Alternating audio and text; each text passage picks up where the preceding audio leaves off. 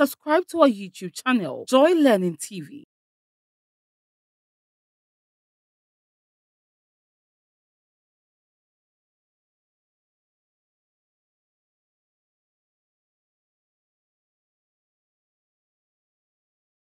Yeah, it's always a joy to be with you with practical chemistry. As a person, I really enjoy the practical chemistry a lot. That is why we in Joy Learning channel we want to bring to you exclusively chemistry practicals. Right, so as you know already, I am Wizzy One, that's Wisdom Agbesinyale on Joy Learning channel, chemistry practical. Just sit back, relax, get your calculators ready because we're gonna do some calculations. Come with me. Okay, so the question we want to tackle now is concerning molar mass and relative atomic mass. So the question is, how do I calculate molar mass, relative atomic mass through titration?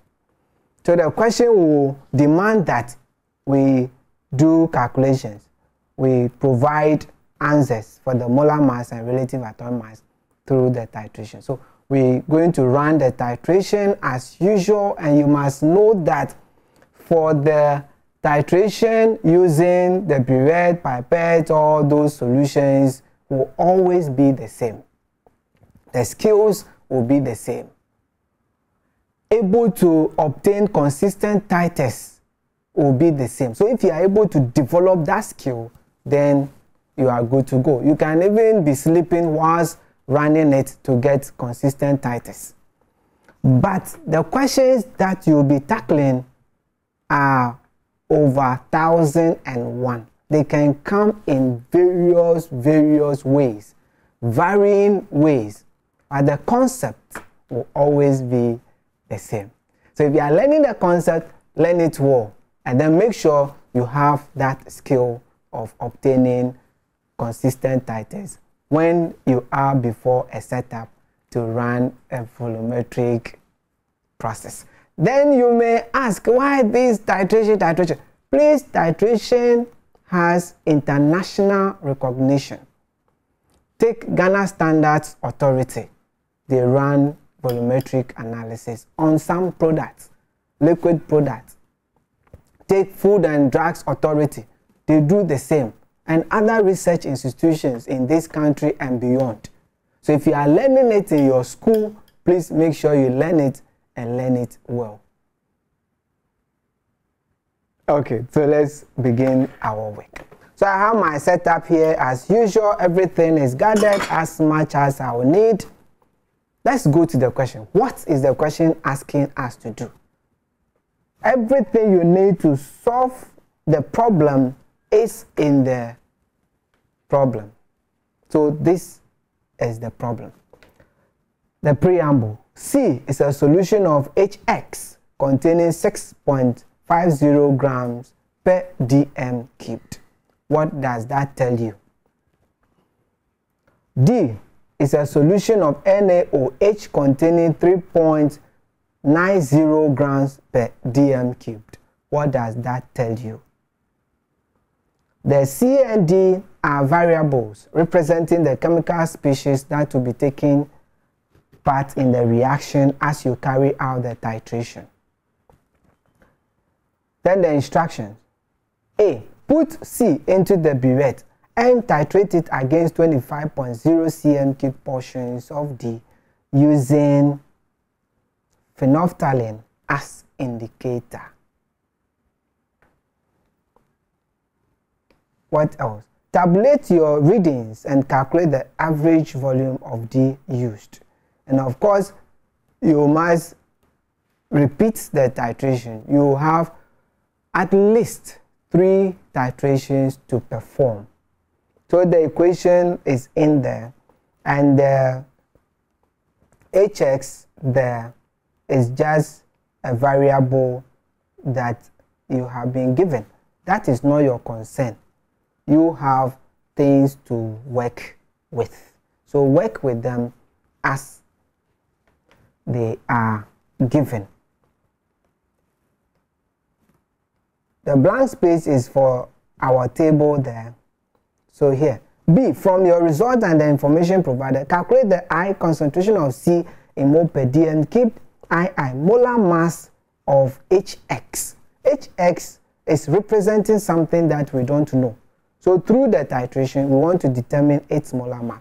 And then III, we want to find the value of X. X is a chemical species, an atom or an element. So we want to find that value there. And of course, its relative atomic mass. But the question can state that you should find the relative atomic mass of X, or the value of X is representing relative atomic mass, because it is making the HX to be a compound. Then I have a bonus question for you, that is the C part of it. What volume of solution mixture that will be evaporated to obtain 5.0 grams of NaX? So that one is a bonus question in addition to the main thing for this lesson. Right, so let's go back. Okay, so the blank space, first thing, our table, and then of course write the volume of pipette.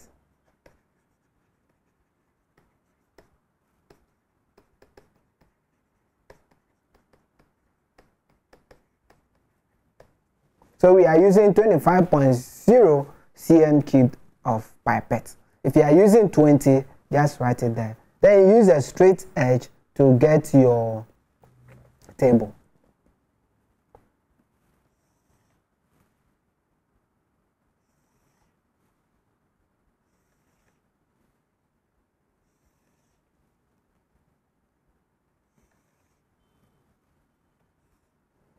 So I have my burette reading per cm cubed. I have my final reading, my initial reading, and then the titer. So we are going to do 3 of that.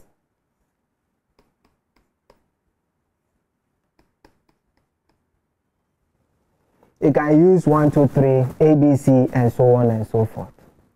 Okay, so I have my solutions in the beakers there, solution C and solution D. Then I have my phenolphthalein indicator here. I have my conical flask and everything. First, I rinse inside my funnel with distilled water. This is my waste beaker.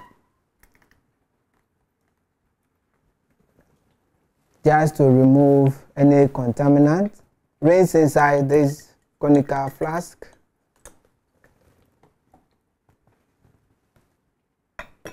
Rinse inside the pipette.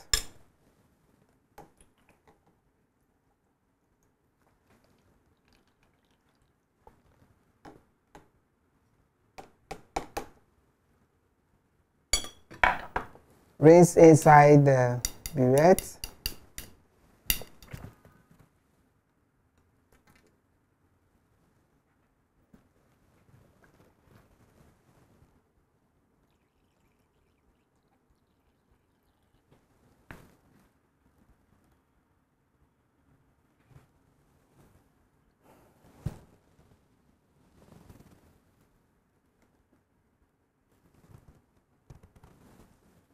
So now upright the burette means it is ready for use.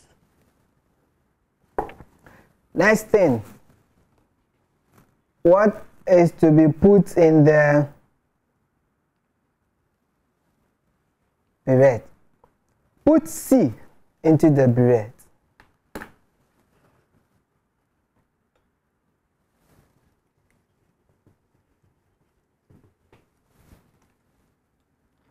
So condition inside the burette with sum of C.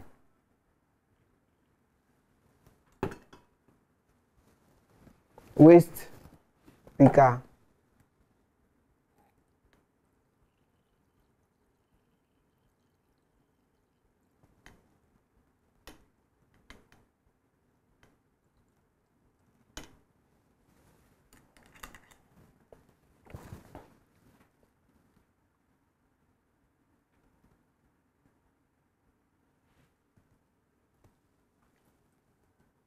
So now I can fill the burette with C.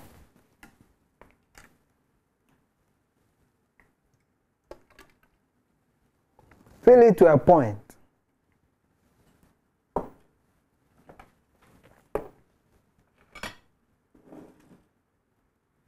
Let me move this so that you can see well. Open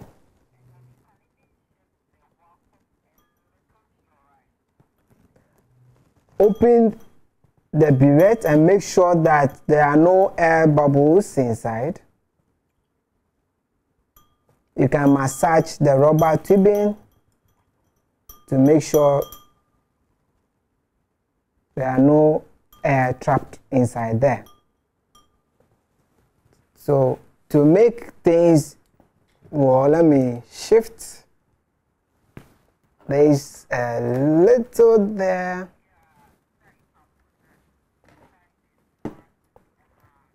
So that you see it clearly and follow clearly.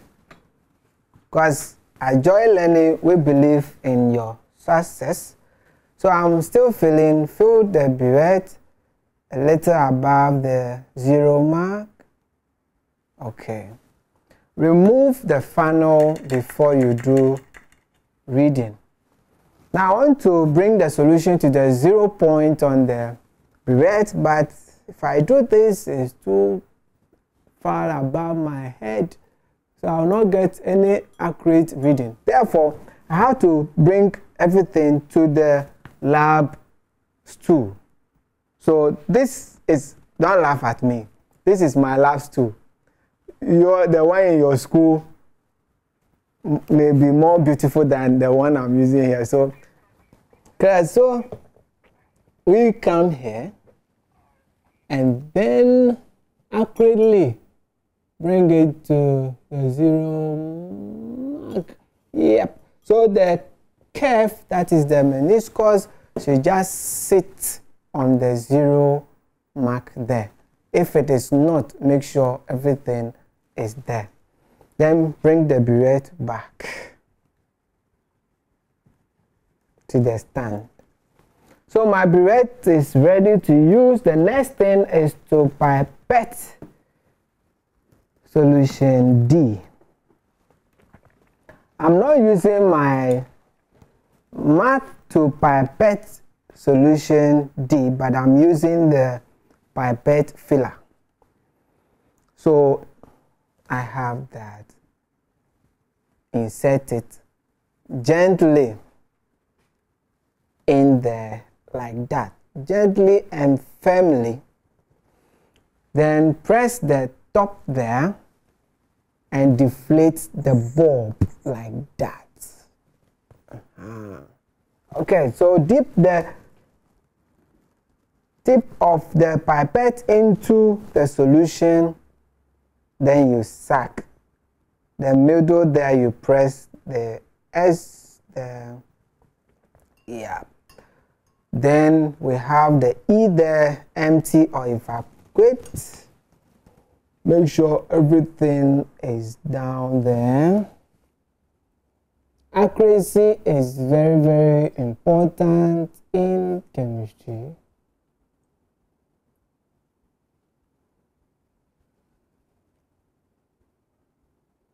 Okay, so transfer there and deliver the solution.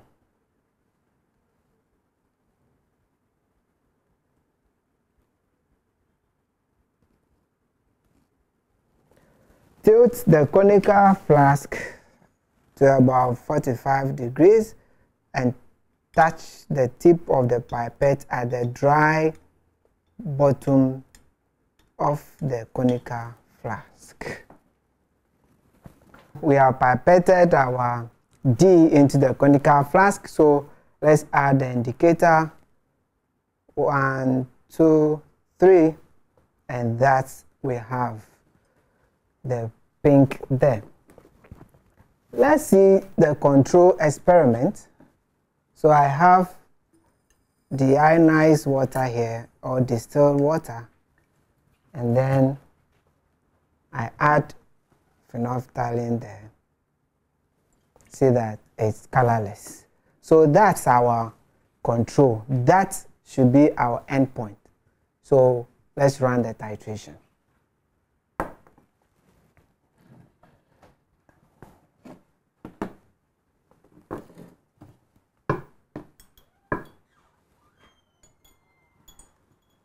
Don't forget I have my white background here just to ensure clearer observation of the endpoint color change.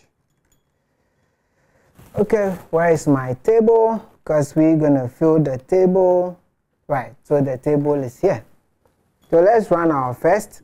This one, we have to be more careful because this is the beginning.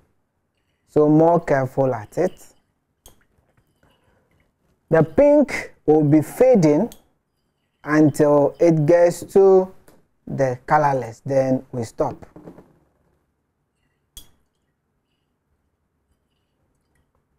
So if it is fading, you take your time.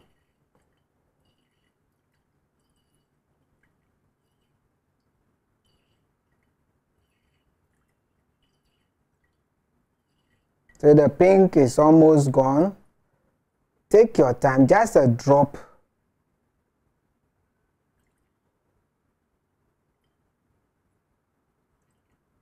So more careful, the pink is almost gone. Last drop. So you see that, you see. Okay, so that's our endpoint. So you read what is there. Bring it to your eye level. And let's read. It's 9.1. So final reading 0.10. We started from 0.00. So title will be 9.10. I have enough solution in the burette, so I can continue from there. So 9.10.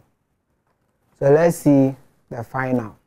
So I'm going to pipette another solution. So this one goes away into the drain. Rinse inside the conical flask.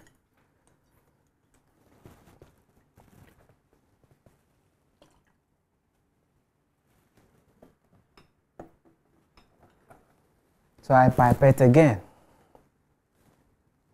Remove air, deflate the bulb. Okay.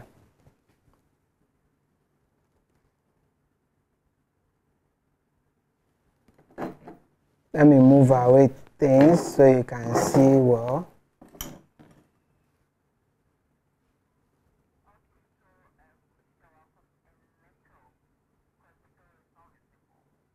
Okay. So because I want a clearer view, I want to push this a little.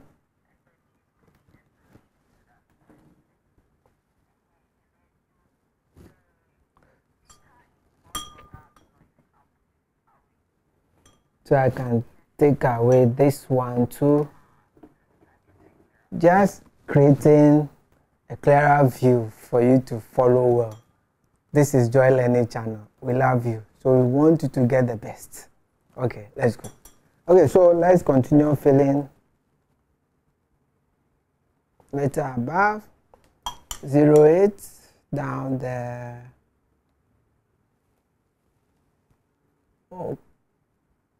Okay, so it's there. Let's transfer there. So this can go away, this come now. So we deliver.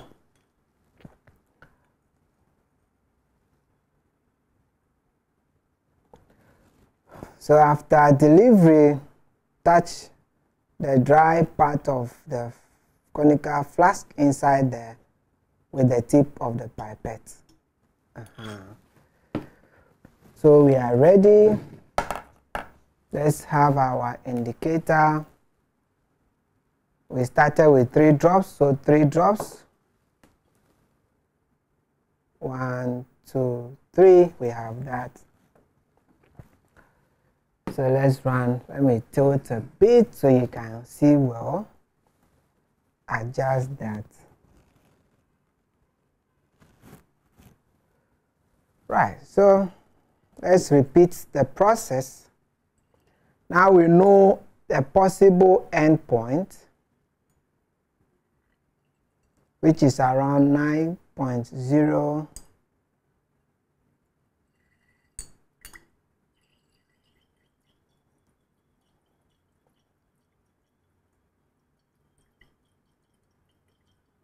So as you see the color fading, you take your time.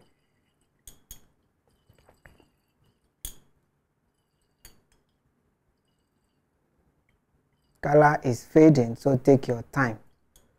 Drop by drop.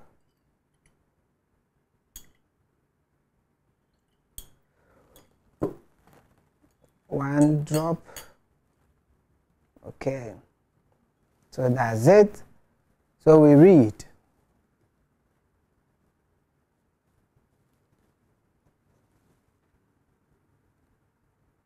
So I have 18.3 there. That's my final.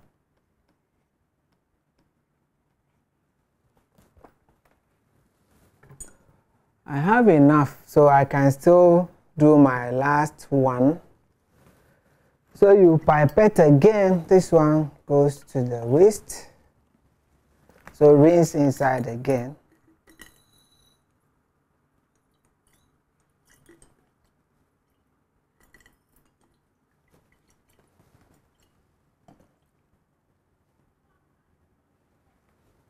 So I pipette the third one. Everything should go away.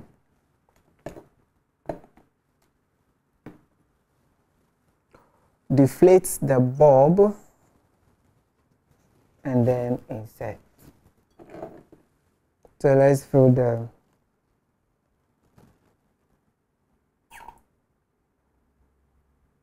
make sure there are no air bubbles. Okay.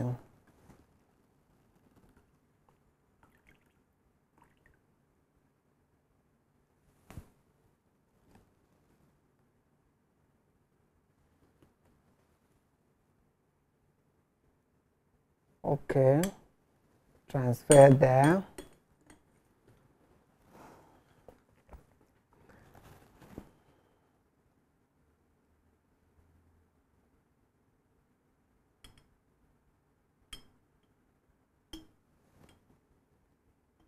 As usual.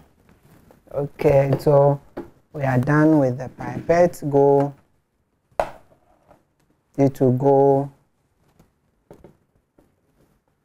Indicator come. So 3 drops. Okay. So we are done with you. Indicator now. Everything. We don't need you again. You come. Okay. So let's read what is there. We are continuing. So the initial here will give me 18.30. So let's now look for the final. Don't put stress on the rubber tubing so that the solution can flow well. Right.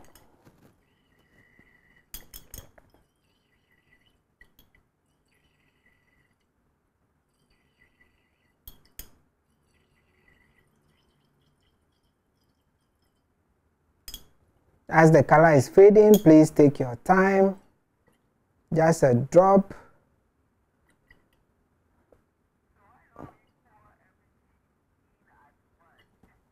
Okay, a one drop. So that's it. We are making accurate measurements. So you can't just run everything at once, no. Because the change is telling us that the reaction between the two chemical substances is complete. That is why you have to take your time. Now this, let me finish my reading before I continue. So I have 27.7, so 27.70. So for this titration using phenolphthalein in acid base, if I add everything to this color change after we have obtained the colorless, you will not see any color again. You can add everything. You can add everything. Now it's at 32 and no color again. So it means that you can exceed the accuracy threshold without knowing. This particular titration is very sensitive. You have to take your time and run it slowly and accurately. Otherwise, if you exceed the endpoint, you will get values that are fluctuating. It will not give you any accuracy. Now you must be a little bit faster at it because there is the air pressure there. In the atmosphere, we have acidic gases there. In the atmosphere, we have oxides of carbon, oxides of sulfur, oxides of nitrogen, that when they dissolve in water, they form acidic solutions. So as you are titrating, those gases are also part of it, more or less dissolving in the solution that you are titrating. So you must be a bit faster but more careful in order to get accurate readings. So if they don't run small, then you weigh small, run small, you weigh small. No, you may not have consistent titers. You will be having varying values that will not be well for the calculation. So that is phenolphthalein titration. So let's fill our table. So here I will have to the 9.20, and then I will have for the 9.40. Right, so this is our table, and they said we should calculate the average titer. So we look at a maximum of 2 consistent titer. If we look at the table, the first and second are consistent, the third and the second are also consistent because we have a difference of 0.2, and that is the threshold, that is the maximum. Above that, your values are not consistent. That one or below, your values are consistent. So the first and the third one are not consistent. So you either choose the first and second, or you choose second and third for your average volume. So we calculate the average volume of C used will give me which one you want to take. So 9.10 plus 9.20 all on 2. So that will give me 9.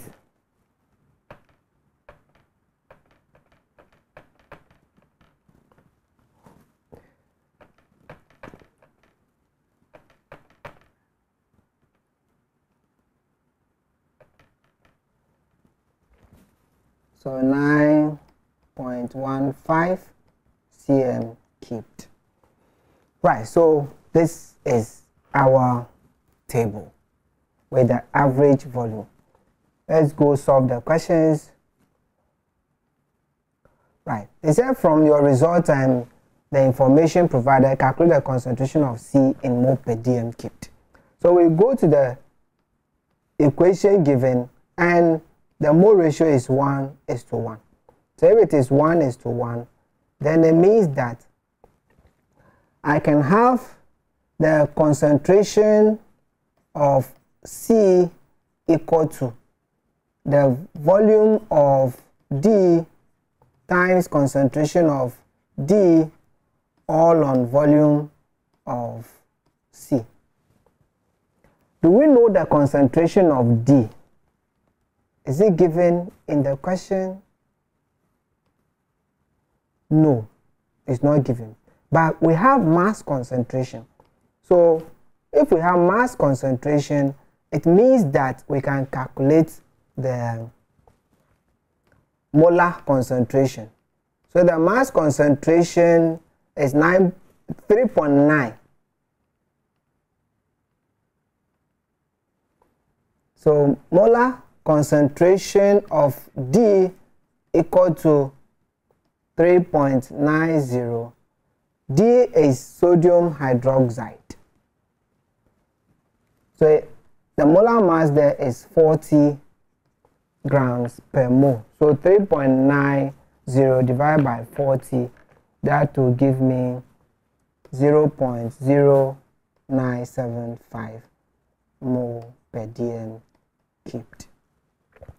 So I can conveniently do my substitution to give me the BI answer.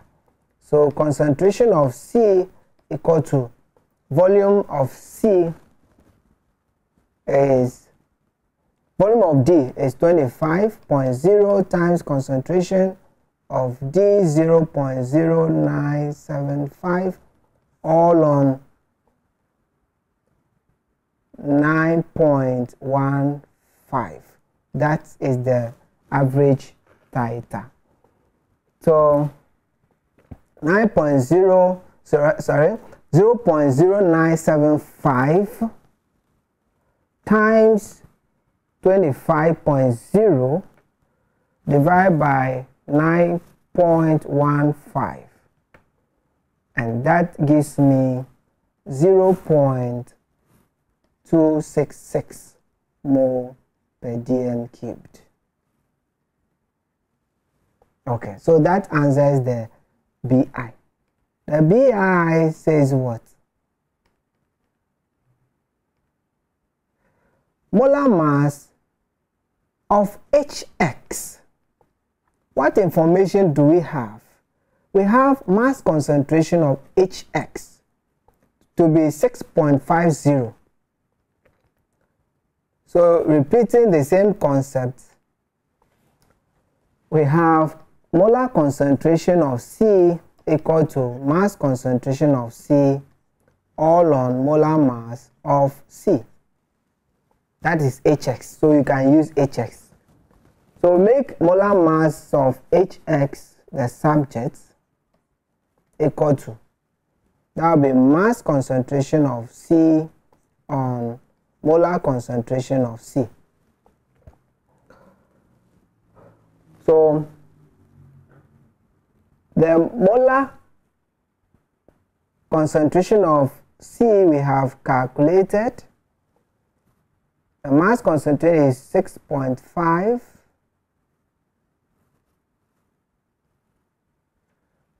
So I have 6.50 on 0.266. So that gives me 6.5 divided by 0.266. That will give me 24 whole number grams per mole. You see. So that is BII. Now the III says we should find a value of X. And don't forget this is the molar mass. So the molar mass of HX is 24 grams per mole. We are looking for the value, and in calculating the molar mass is the sum of the atomic masses of the atoms making up the compound. So it means that to find the value of X, I'm going to have the atomic mass of H, that is 1, plus that of X, that is the atomic mass of X, should give me 24.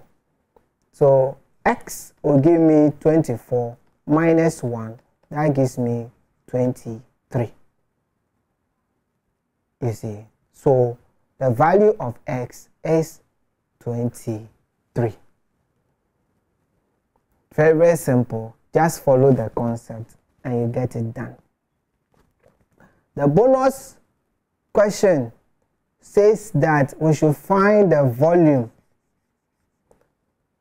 when 5 grams of the solution mixture, that is NX, is obtained as a result of evaporating that volume that we are looking for. So what shall I do? I have to find the moles of NaX because I know the mass. So moles of NaX, because I know the mass, I know that mole of NaX will give me mass on molar mass. So if I know mass, can I calculate the molar mass of NaX? Yes, because I know the value of X, so I can calculate that. So molar mass of NaX will give me 23, that is the atomic mass for sodium, plus X, we have found it to be 23, so that gives me 46 grams per mole. So I can do my substitution into the NX, NaX equal to mass, which is 5.0 grams, given in the question, divided by 46, and that gives me a value. So 5 divided by 46 is 0.109 mole. Make sure your approximations must be correct. Okay, now that I know the moles of NaX, what else should I do? Take note that from the question we are looking for volume, and then we have calculated the concentration of D, and then we have calculated the concentration of C. So we have HX producing the NaX,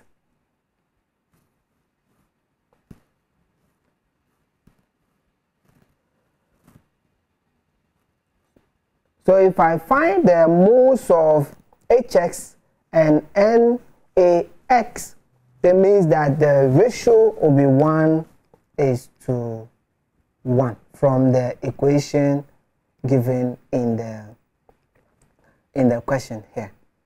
So that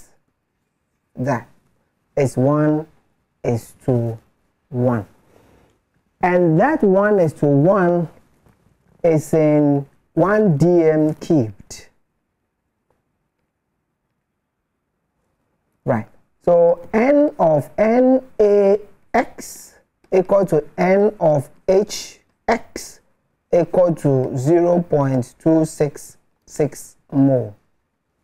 And don't forget, this one is in 1 dm cubed. So if this mole is in 1 dm cubed, what volume will 0.10 mole give us? So I know that concentration equal to N on V, You see, and we have the concentration of NaX to be 0.600 because the mole ratio is 1:1 for NaX and HX. So we are looking for volume. If we are looking for volume, it implies that volume of NaX that's supposed to be evaporated to obtain 5 grams of NaX will give me N on concentration. So N is 0.109 divided by 0.266, and so that gives me the volume that I want. 0.109 divided by 0.266, so that gives me 0.41 dm cubed. So that is the volume that will be evaporated to obtain 5 grams of NaX. Take note, the concentration of NaX from our mole ratio is 0.266. So that one is in mole per dm cubed. And then we have calculated the amount of substance using the molar mass of NaX and the mass given, and that gives us the moles. So if we do the substitution, we have 0.41. So I can decide to leave it in cm cubed. So I'm going to have 410 cm cubed of NaX volume will be evaporated to obtain the mass. You see, so it's very, very simple. Just follow the concept well and then get it done. As I said, the volumetric analysis or the titration is always the same, but the questions will vary. Now, because we are in a Christmas season, I want to leave you with a bonus from experimental demonstration. I love it so much because it has to do with colors. So let's see. This is your Christmas gift. Thank you.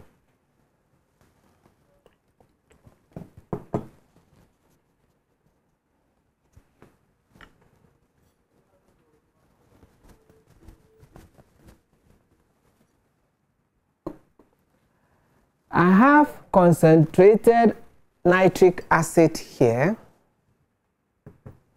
Then I have copper metal here, copper chippings.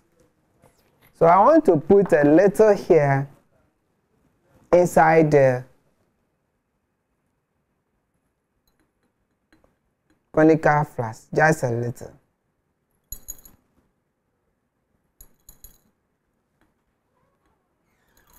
Okay. So I have copper metals here. Then I want to add some of the nitric acid here. Please, as a student, don't expose yourself to concentrated acids. So this one is solely demonstration by your teacher in your lab.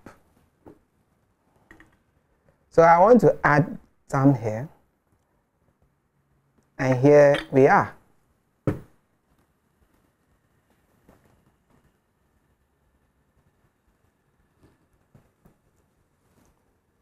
So a brown gas is being produced.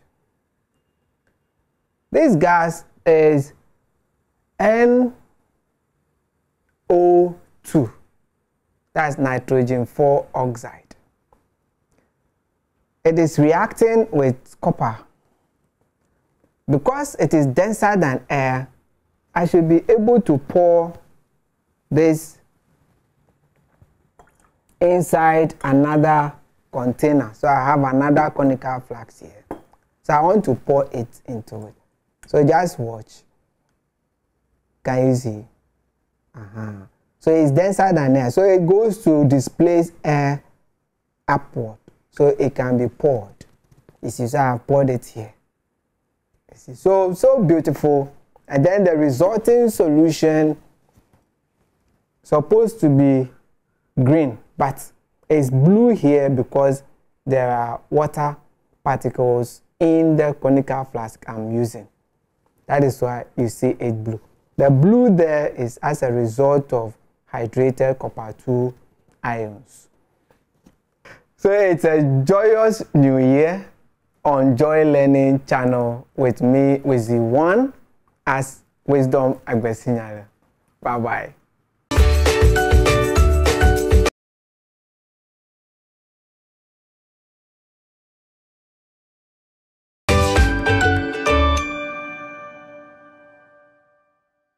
Subscribe to our YouTube channel, Joy Learning TV.